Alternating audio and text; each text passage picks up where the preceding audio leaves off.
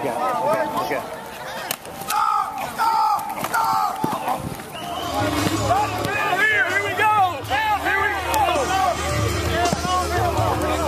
First day in pads, nice cool day. How'd it go?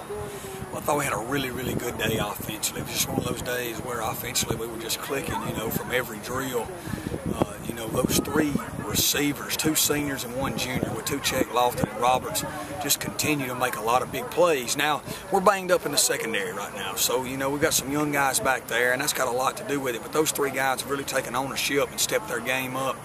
Dakota Daniel also is really coming alive as a guy we think we can count on out there at receiver. Both quarterbacks are executing very well. And, our offensive line is really playing well as well. For the weekend. Yeah, got a 2-a-day tomorrow. Only get 1 of those. And it's not like a traditional 2-a-day. We're going to go pretty much a special teams practice in the morning. We're going to get some red zone work with our pass skeleton drill. And then we're going to let our young guys scrimmage. So it'll be a great day for them. Then in the afternoon, we're going to have a condensed get after it practice for the Tigers. And then Sunday, we're going to get up and go to the Methodist Church. They're going to film us. It's going to be a great day. Going to get a good worship service in.